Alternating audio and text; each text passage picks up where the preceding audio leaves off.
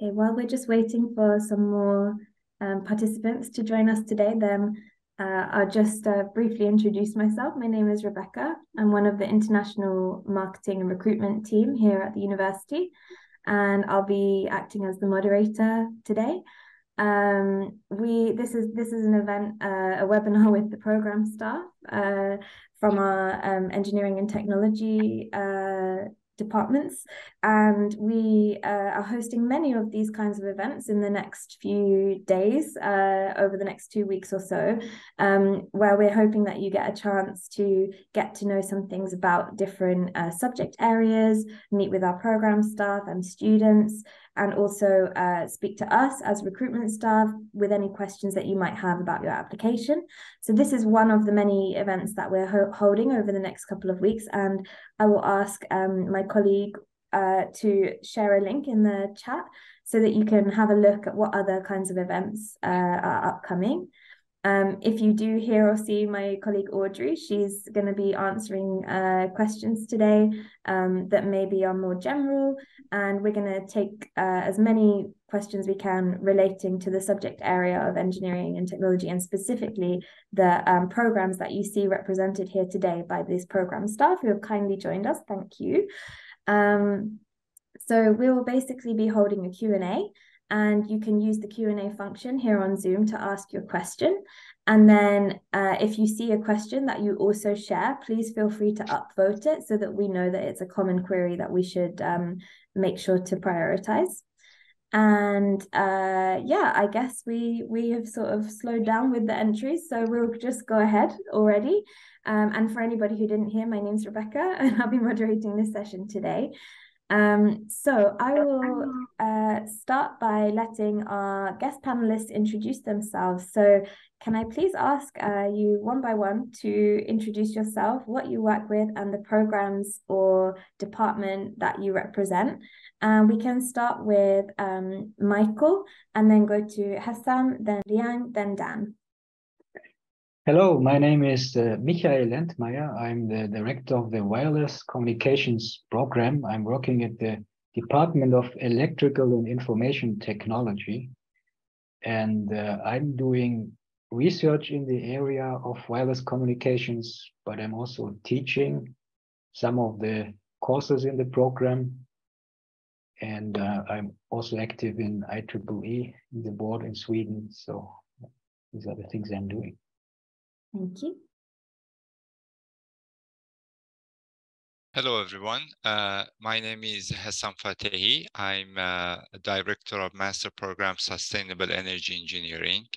It's I'm part of the Department of Energy Sciences, and my own research are in computational fluid dynamics, combustion, and also biomass conversion. I also teach 2 courses in this master's program, one related to computational fluid dynamics, and one is biomass conversion, or in general is on bioenergy. And the program, as the name suggests, is mainly regarding the different renewable energy power production, or electricity power, or production of renewable energies. Thank you. Thank you. Hello, everyone. My name is Leonel. I'm the program director of Embedded Electronics Engineering. And then I'm an associate professor in the Department of Electric and Information Technology. So same to Michelle, and that I'm doing both research and teaching. And my main research area is integrated circuit design for 6G wireless and machine learning. Thanks.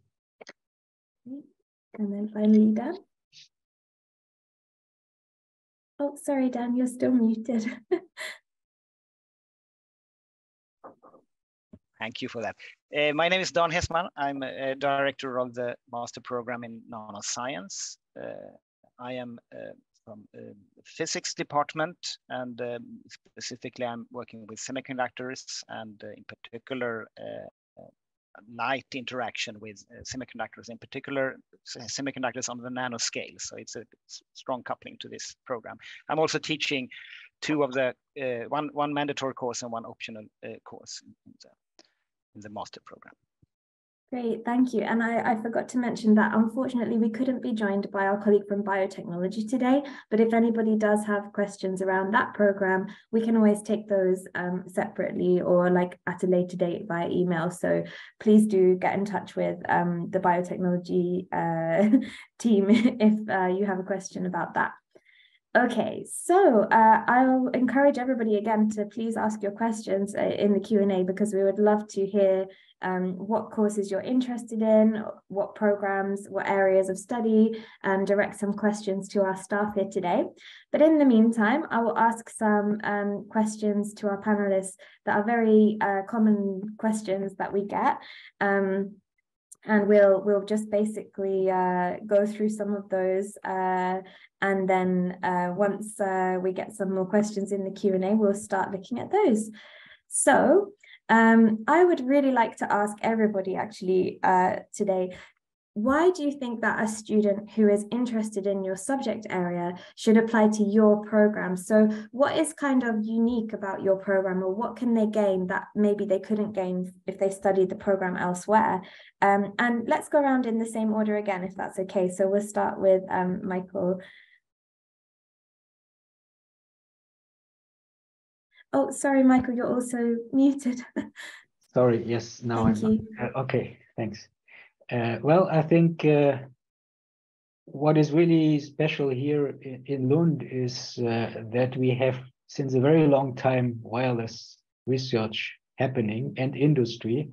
Ericsson in Lund used to be the headquarters for mobile phones. Nowadays, Ericsson is not active in phones directly anymore. They are more developing networks, but we have a big history. Even the Bluetooth standard, if you know that, has been developed by people here in Lund. So this is a big success, I would say. And we have lots of people in the city, at the university and outside, that are involved in wireless communications. Great, thank you. And then if we can move on to sustainable energy engineering. Okay, I think you know, the main motivation that we started this master program 2 years ago was the transition to renewable energies, and that's I don't think we need to really motivate that one. So we basically built this master's program with this transition in mind, that we need to be very cautious about the amount of carbon that we are releasing and while producing energy, and the focus is on renewable energies. And also we built this master program on a really strong research activities that we are doing in the departments, and there are 4 departments involved, and it's a kind of very comprehensive view of these renewable technologies that we cover in this program. Also, there is I would say rather a strong connection with various industries that are active in this field, that are either participating as guest lecturers or study visits, and or part of master's thesis that the student can do at the end of the program. Okay. Great, thank you. And then embedded electronics. Yeah, thank you. I think the very first thing is that the Lund and the Lund University is a very nice place. Look at the background picture of Rebecca and Michelle. That's what you can have during the summer and the autumn of Lund.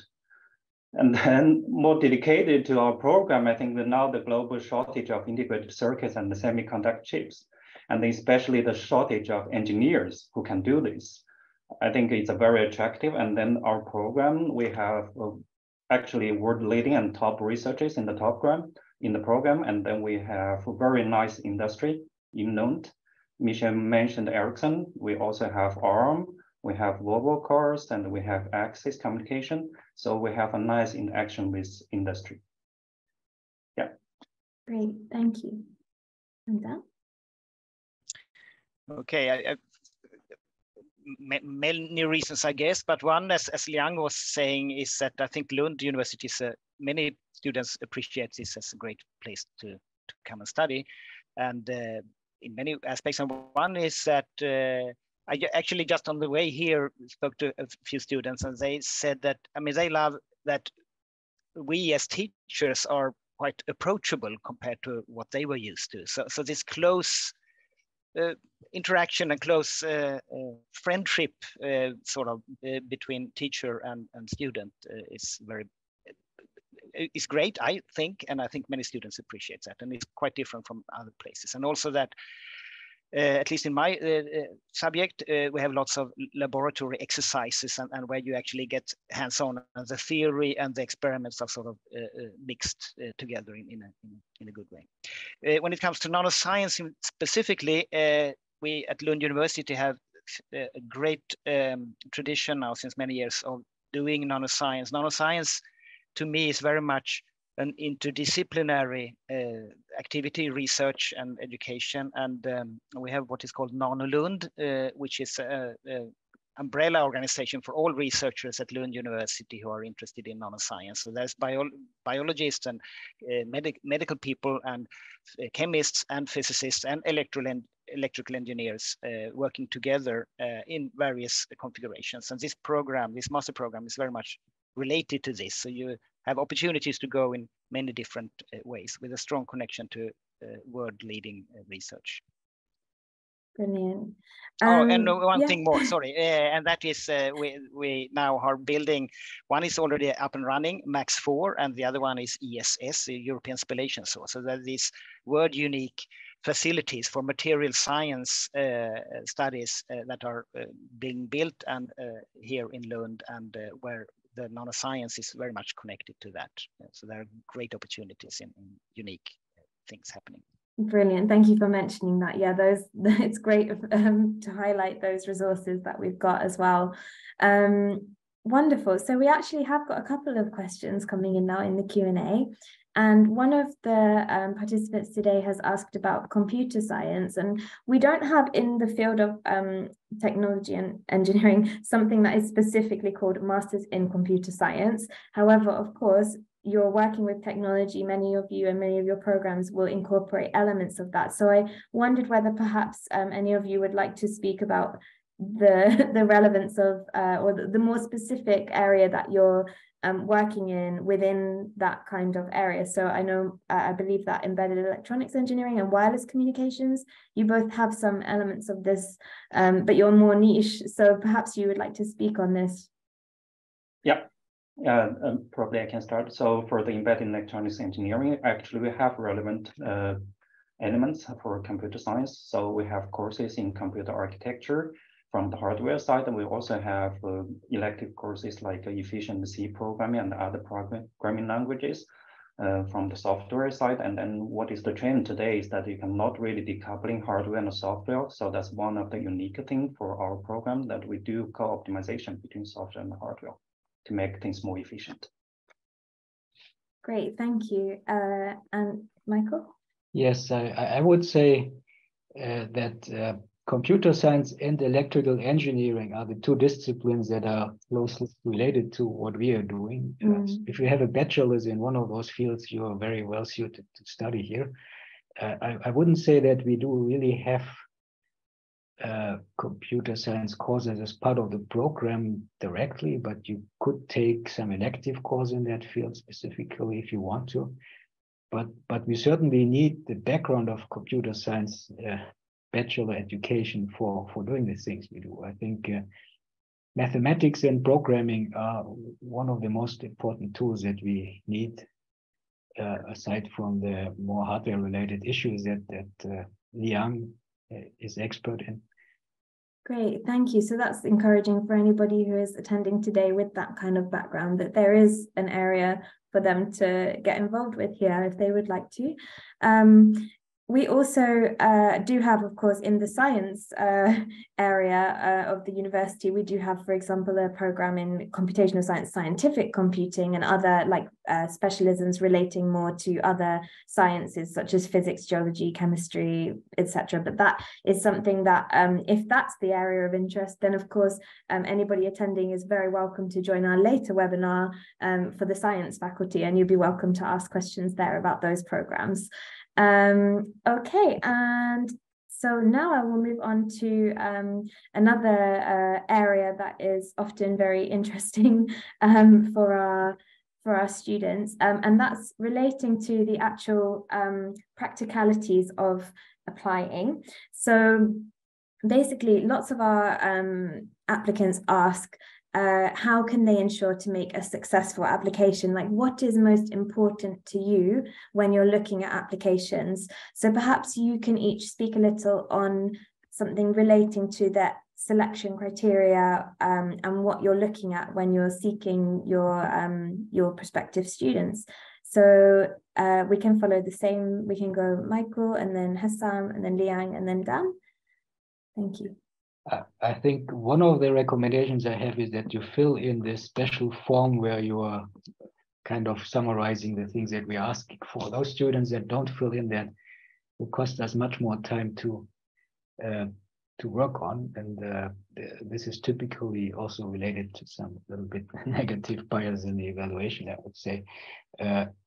But aside from that, I think it's important that you have the formal requirements, but then also, of course, you can add anything that motivates why you want to study the field, why you think that you have the right background and it fits to you. So try to spend some efforts in not just trying to make a quick application, but really advertising your profile to us also, so that you can get a good ranking and not just be qualified for it.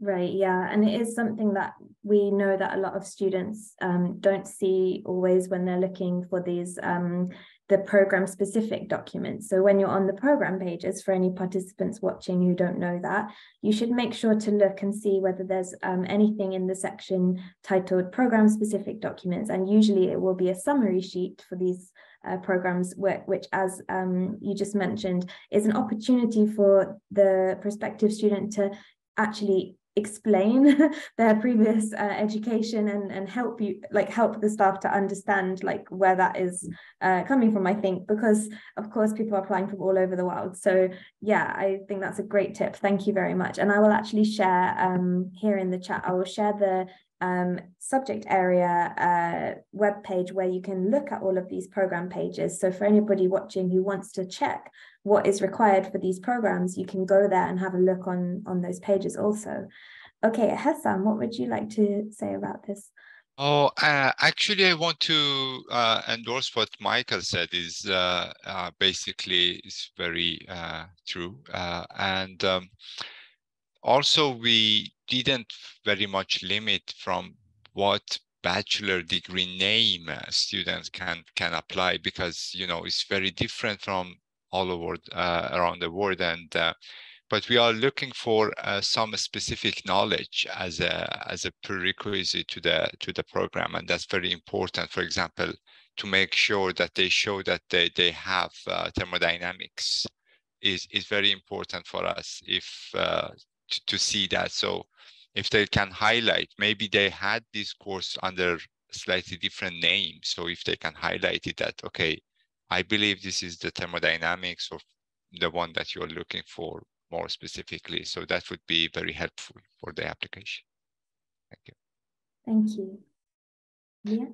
Yes, I fully agree with Misha and Hassan. I think be more specific on your background dedicated to this program, especially the form that Misha mentioned.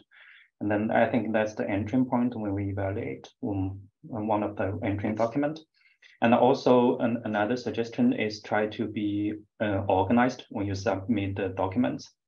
So sometimes fear is not the worst thing compared to submit them a lot of document. So be organized and then try to guide the reviewers to your background. Great tips, thank you. Yeah, I agree with what, or I have sort of similar setup as Hessam described, namely that, as I said before, Nanoscience is very broad, so I'm happy to accept students with various background.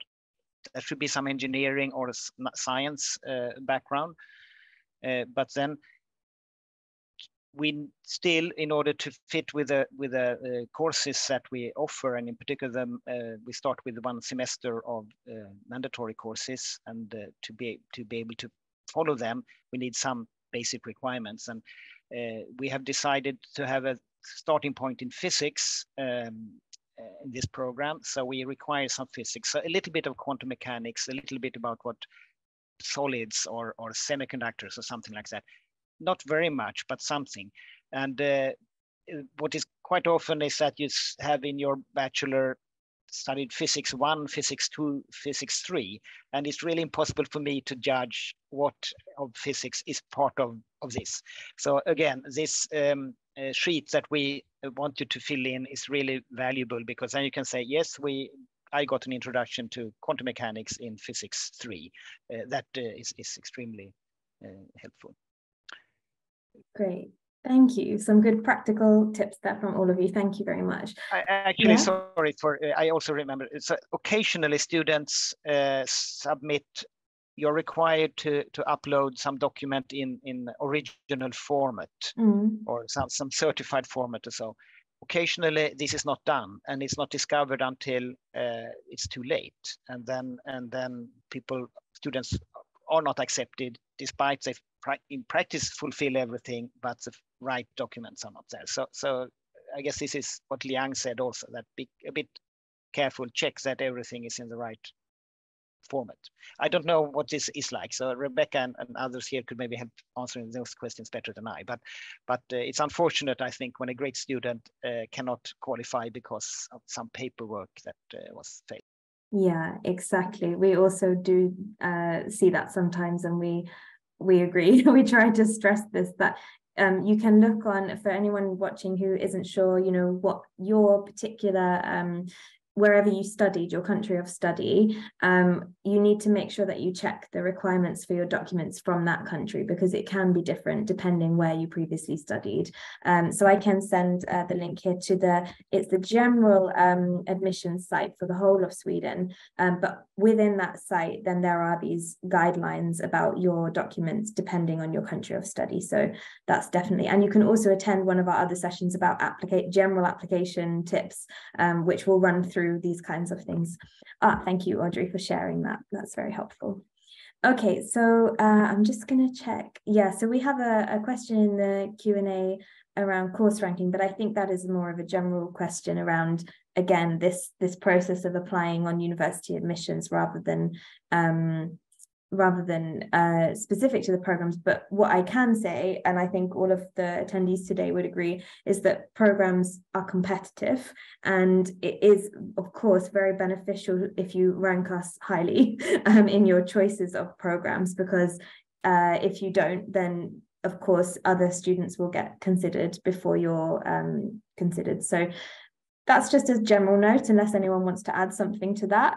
But I think it's just a general thing that these programs are competitive, and you have to really yeah. Okay, so I want to talk a little bit about the course, well, I suppose it's the program experience, like the study experience. So I want to ask everybody, how many students are there generally in your programs, and how many are international students? So we'll go around again as usual, starting with Michael. Well, in our program, I would say we have 100% international students. Because wow.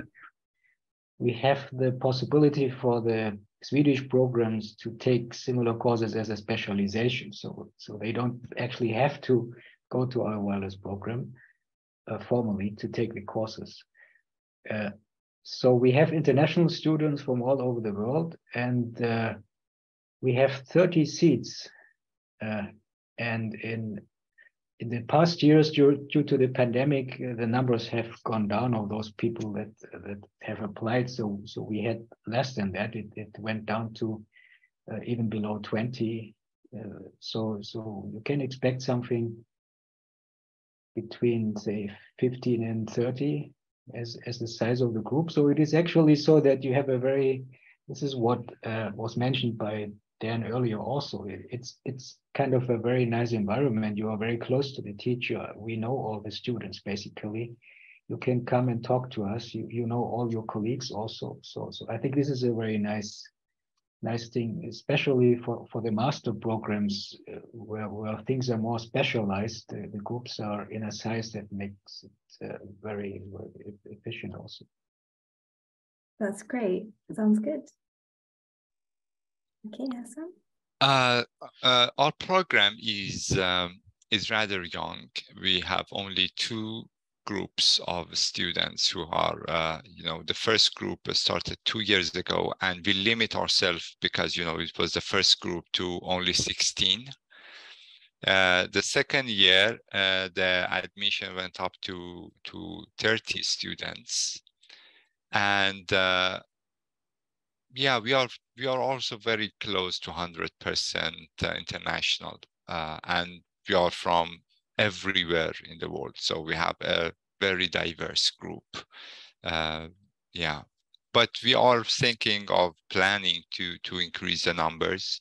So maybe in 3, 4, 5 years, we're going to reach to 50 students every year. So, but I don't think this is the aim for the upcoming year, because maybe not too big a steps increasing the number of students. So I was saying maybe 40 students for the next year we are planning for. Great, thank you. Yes, and for us, I think it's a similar case to wireless communication. So we have an international program with a number of students between 20 to 30. And then we actually, in the courses, we have both the international master students and also the Swedish students in the specialization of integrated circuit design. And then I can say the case in this year is about half-half, so half international students, half Swedish students. And then in the course, I think you will study together with the Swedish students and then do project together. I think that will speed up your integration into the environment, and also you feel more comfortable here to interact with different students and teachers. Great, thank you. Nanoscience, not only because of the name Nano, but maybe for other reasons, this is a fairly small program. So we have 10 students. There could be more, but right now it's 10. But all classes are taken together with other programs. So in particular, the origin of this program, one could say, is that we started a 5-year engineering program within the sort of Swedish system, where Swedish is actually required to be accepted. But then those students, it's in practice like a 3-year bachelor and then 2-year master studies. And these 2-year master studies are lots of elective courses. And then we thought, why not have students come from elsewhere to join in these last 2 master years, because those courses are anyway only given in English. So this is the way this is done. So if you come to this, if you're a master student in this program, you will be in classes with other students, both Swedish students, but also exchange students and students from elsewhere. So it's a mix. But this group master students are like 10 or so. Actually, as I said, on the way here, I spoke to some of the students, and they thought this was a good combination, that it's a fairly small group, so you really get to know the other students in the program, but you also meet other students, so you can sort of network with other students. These master students are primarily international, maybe 8 out of 10 are international, and maybe 2 Swedish students. Okay. But then there are more Swedish students in the other program. Right, and usually those Swedish students would presumably have, like you said, started with the 3 years and then they're continuing. So, okay, that's really cool. That's good to know. Oh, if I may add one thing, is also that we have also the same setup. The whole course is that, except for one course, which is specifically for this group of students, the rest of the courses are shared with students from a mechanic program or physics. So we have 60, 70 students. So yeah, so they have this chance of, integrating to the rest of the students. It's not that they are isolated in the courses. No, all the courses are shared with other programs and other students, Swedish students participating in those courses. Yes. Great, thank you. And do you find that you have a diverse mix of international students in the classroom from all different places? Or is there like a trend for students to come from any particular country, for example? I'm just curious, like maybe we can just open that to the whole group, but is it a mixture or? For us, it's a very good mix. I would say we don't have a big minority of, you know, a big group from one country. We have from everywhere. At least the 2 years that has been going, so it was like that. We'll see for the next year. Cool, that's cool. I guess with some of your programs being quite small groups, it's not really like, you can't really necessarily see like huge trends or anything, but it's nice to know, because I think in general as a university we like to have that mixture of viewpoints and backgrounds, etc. So great. Okay, I'll now have a look and see what other questions I can ask here. So we've kind of mentioned a little bit about this idea of small class size and close sort of open contact between the staff and the students as well. And I would like to ask a little bit about the opportunities for connections or collaboration with industry. So I know some of the programs may offer some kind of research project, and some may perhaps have connections with industry. Perhaps we could talk a little bit more about what that looks like for your programs. So we'll go around the same order: Michael, then Hassan, then Liang, then Dan. Thank you. Well, I would say that we don't really have internships during the first 1.5 years of the program, because there the coursework is the classes are kind of dominating. But then later the last half year is a degree project.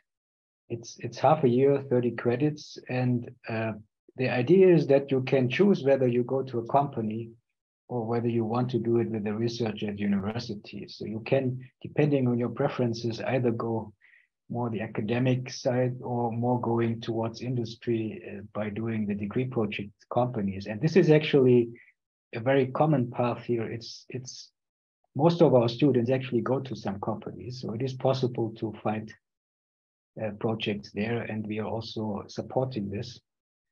So I think this is the best step into the industry world, and many people like to do that also, so that they can possibly get job opportunities directly if they have done a good job.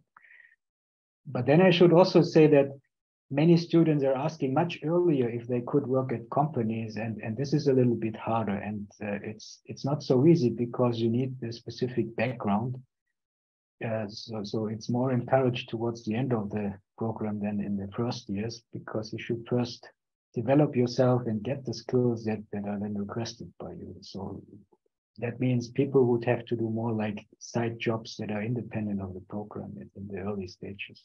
Yeah, that makes sense. And also, I suppose it's just good to know that those opportunities do come later when you have got that experience. So yeah, great. And Hassan? Okay, it's very similar to what Michael was saying. We have the master's program is basically the master thesis is basically a very good opportunity for the students to do project at relevant industries, and we have many industries who are interested send us proposals, and we distribute them among the students. So usually the number of projects is more than the number of students. So they have always projects waiting for students to pick them. So that's one thing. Of course, there is a possibility of do the master project as a research project, because we do a lot of research in the department, and that's also possible if they want to continue as a PhD student in the future. But we also have usually we have guest lectures in most of the courses that are invited from industry. So they come, they present their work, they present their company, and is a possibility of to starting some contact and some discussion between the company representative and the students. And also we have study visits for some of the courses that we actually take the student to a power plant or to production sites, so and they can talk and see the work from close. Yeah, that sounds really interesting. Yeah, then I will continue. As I already mentioned, the Embedded Electronics Engineering program has very close contact with industry. So we also start with the invited lectures in the courses, and then some students will have a summer internship in some of the companies like Ericsson, Axis. And then actually recent years, most of our students are doing their master thesis in the companies. If I need to give numbers, I have to say 70% around in recent 2 or 3 years. And then, of course, many of them ended up being employed by the company afterwards. So the job market is quite good. At least the recent years. I cannot predict the future. Of course, but it's good to know. Thank you. Yeah, the nanoscience is I don't know, maybe to me obviously, but it is at least less connected to industry, or less directly connected to industry. There's definitely connections, lots of startup companies and also larger companies that are interested in nanoscience aspects, nanotechnology. But in the program, the same as for the other programs, the last semester is a thesis project, and that can also be done in industry. Most students don't. Most students in this program choose to do a research project within a research department. But as I said, we have this Lund organization, so it's not only physics, it could be chemistry or electric. Many do it in electrical engineering, in nanoelectronics. So lots of projects, but usually in a research group. But it also happens that it is at a company. So that is a possibility. Okay, when it comes to where the students go, then someone connected to this. So I think most of the students from this program, they actually go into PhD studies afterwards. But there are those who go, and then maybe to industry, but also those that go straight to industry. But I think it's, if it's because if you choose a program because you're interested in continuing with research, or if the program convinces you to continue with research, I don't know, but many students do continue with research afterwards. Okay, great.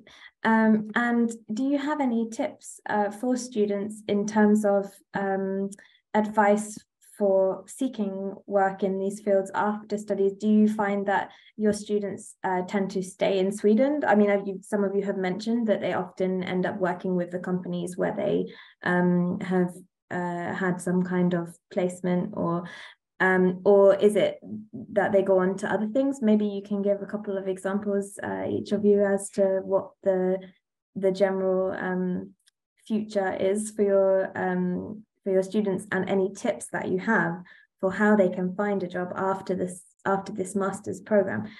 Yes, Michael? Well, I would say that it's a big mixture here also, that there are many people that stay in Lund. There are quite a few people that stay in Sweden outside Lund.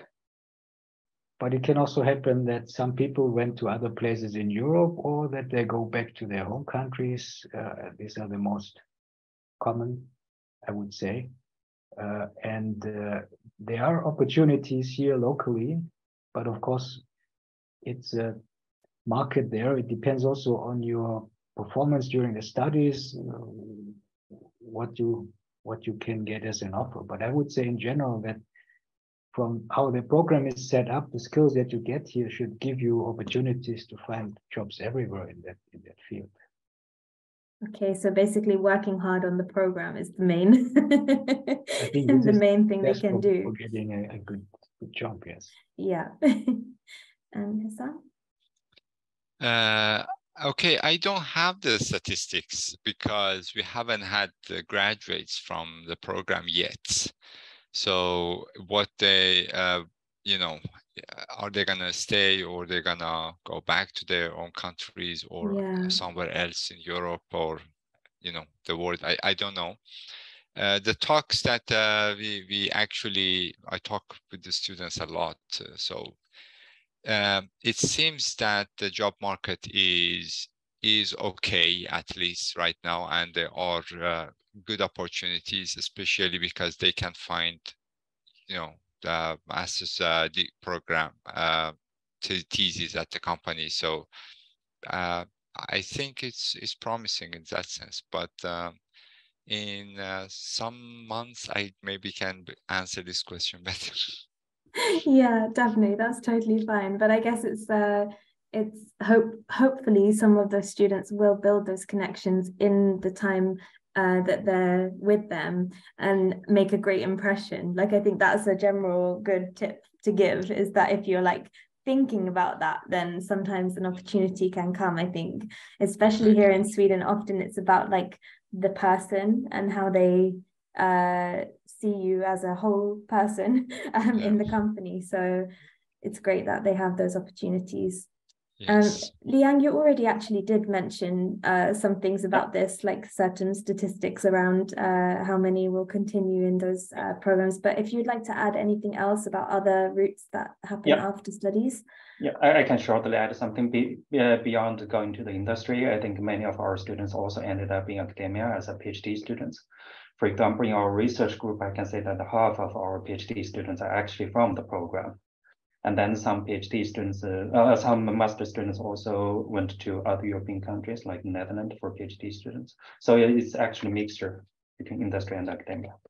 Okay. And Dan, you already mentioned that many of your students go on to research, but again, if you'd like to add any tips you have for them. Not really. I don't know what tips it would be. But I just wanted to add then that there many stay in Lund at Lund University, become a PhD student here, but there are also plenty who go elsewhere to either locally here around in Denmark or Norway, but also lots in Europe and elsewhere. So depending on what you want. So there, I think there are great opportunities. And I think it's having a master degree from Lund University is helpful in Sweden, but I think in all of Europe, if you want to apply for a PhD position, it's sort of a quality mark. Yeah, if I may add one last thing, that the most people, when they come to Lund, they fall in love with Lund and they don't want to leave. Yeah, it's a nice place. That has also been my experience. I also studied here, although in the humanities side, and certainly fell in love with Lund. So I agree. Hassam, actually, I'm quite curious about your program because you've mentioned a couple of times that it is a new program. And how are you finding that in terms of the evolution of the program? Are you finding that it's changing as you're continuing over the past couple of years? Do you see any changes that are likely to happen going forward?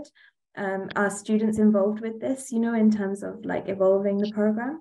Yes, actually, it's very interesting question, actually, because we are working with this every day. Basically, we have a lot of contact with the students to thinking about, is this the optimum way? Is this the best way that we are presenting our courses, or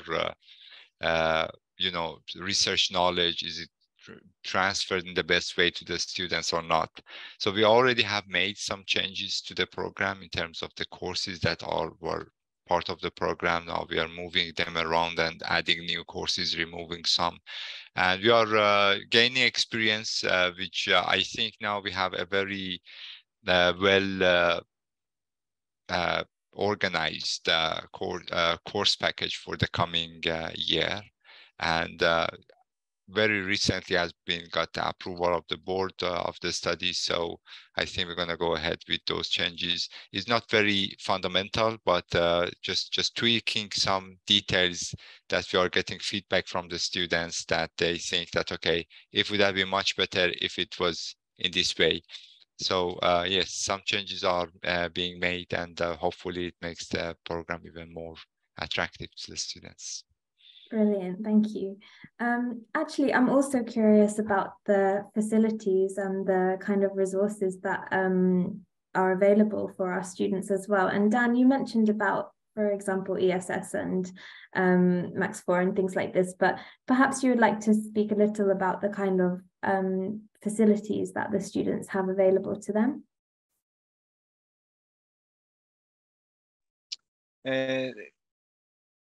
So we are doing lots of, as I said, research here. We have our more locally next door. I just see it across my window. We have this fancy clean room for processing of nanostructures and so on. So this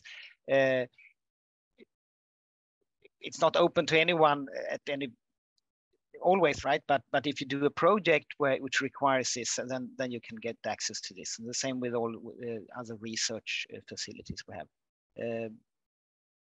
I don't know if this was what you were thinking of. Then of course we have a library and we have a space for students to study or to but for we have some really state-of-the-art research facilities. We have lots of laboratories for research, and several of the courses are doing lab exercises in these facilities. And then there's also projects possible, both a thesis project, but also other projects that could spend more time in and using some of these facilities.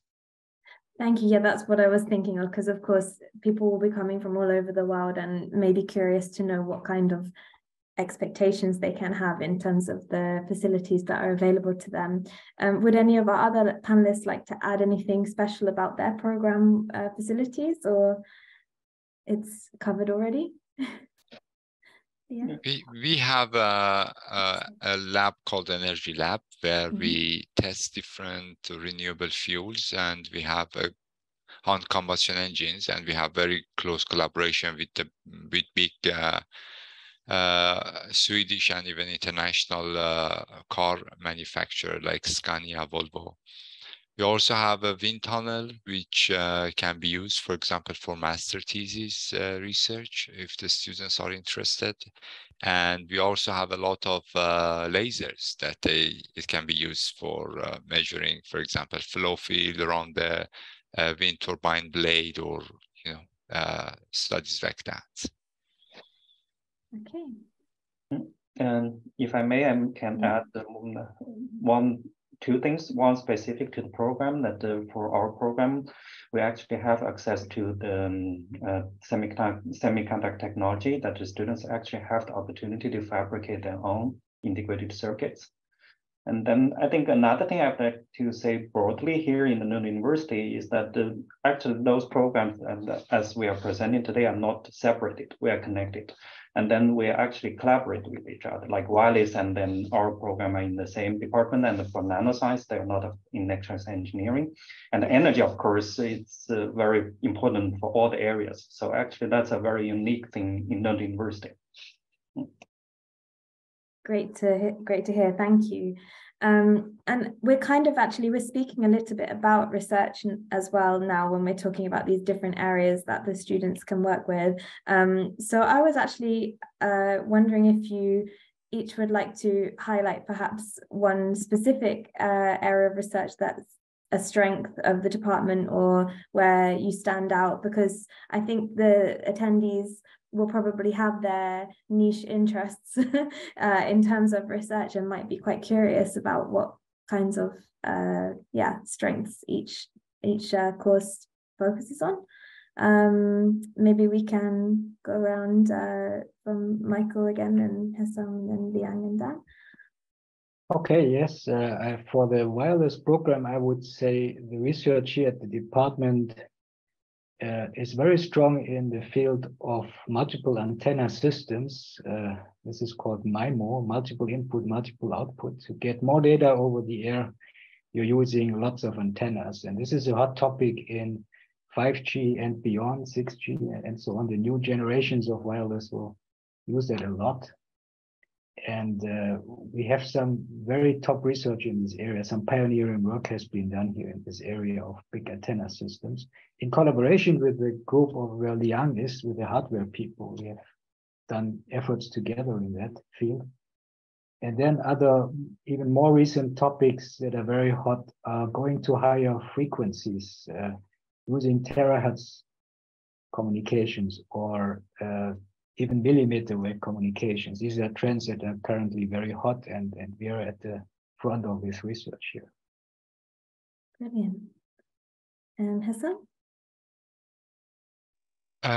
Okay, so I can only speak about the energy sciences, one of the departments which has the biggest share in this program, but there are other researchers in other active partners in this program, which I'm not going to talk about now. But here we have basically three main groups of research, one on fluid mechanics, which, for instance, the design and optimization of wind turbines is one example of those research. The other one is in heat transfer, which can be in like from fuel cell, which involve very small scale, to heat exchangers, or even the larger scales like in engines and furnaces. And we also have some research on combustion, which or fuel conversion, for instance, in bioenergy production. But I think solar and PVs and fuel cell also a competence of the other departments involved in this program. Thank you. Yeah, and yeah, what I can say is that the integrated circuits and the electronic systems are the key enabler for many applications like machine learning, 5G and 6G. And then what's the unique thing is that we work together with other areas, as Mika already mentioned. Actually, here in Lund, we built the very first 5G prototype systems, and now we are building the 6G system. And then what is unique is that the master students can get involved in this research project. I can talk about myself that actually I have 2 and 3 master students implementing the 6G prototype system together with the PhD students. Great. And then finally, Dan. Yeah, nanoscience, as I said, is extremely broad, but let's take it from my perspective. What we are, a lot of what is done is based on that we have a very good standing in material science, in making primarily semiconductor materials with control on the nanoscale, and we can combine different materials and get different properties. And so it's a fundamental interest there, but also opens for many applications. Some of them in collaboration with, say, electrical engineering and making transistors based on nanoscale semiconductors.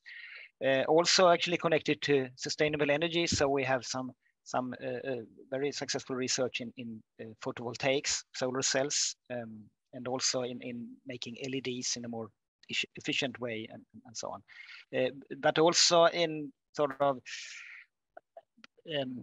fundamental electrical transport, how is electrical properties, which also is of relevance for quantum technology and the quantum communication, quantum computing. So there is some fundamental research which is sort of on the edge of actually becoming technology that we will see in daily life. We also have quite some biophysics applications, both a lot of it actually around these semiconductor nanostructures, to use these structures in order to detect diseases or to analyze blood samples, and for instance, or to DNA analysis and things like this. So yeah, this was what I see from my perspective, and then it's even more out there in terms of research. Yeah, brilliant. It's great to highlight just some of those areas, and it all sounds extremely fascinating. So the webinar is coming to an end already. And I would just really like to firstly just highlight to those who are watching that my colleague has posted some links in the chat for if you want to read more about our engineering and technology programs. Whether you want to also, if you want to chat with some students who study some of the programs, also to contact us if you have any general questions about the application process, for example, or if you want to attend any of our other events that are happening over the next couple of weeks. So please do check out those links.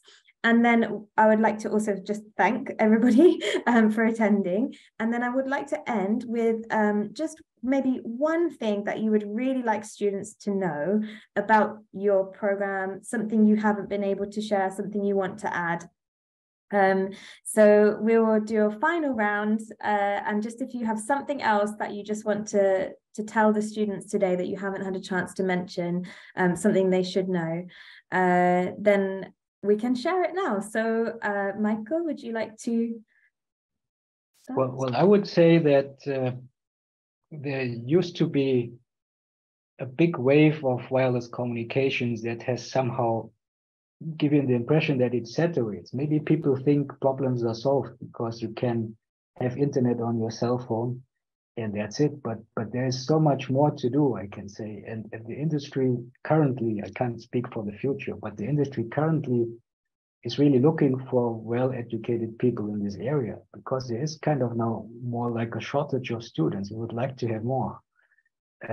I think we're doing a lot of research, but the student number is relatively small. There are lots of opportunities to engage and show what you can do here, because there are always new challenges. You know, that the number of devices that are connected is increasing constantly, and there are a lot of open problems to deal with.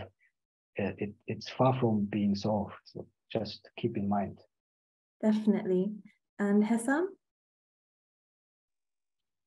I don't want to paint a green picture here, but the worldwide major sources of energies are still fossil fuel, and we have to do something about that. And in this program, we are really looking to educate people who are able to come up with solutions that can help the future of the planet in terms of producing more carbon neutral energies in, a different solutions for this big problem that we are facing. And I think this is a very great opportunity for people to have a meaningful impact on the future.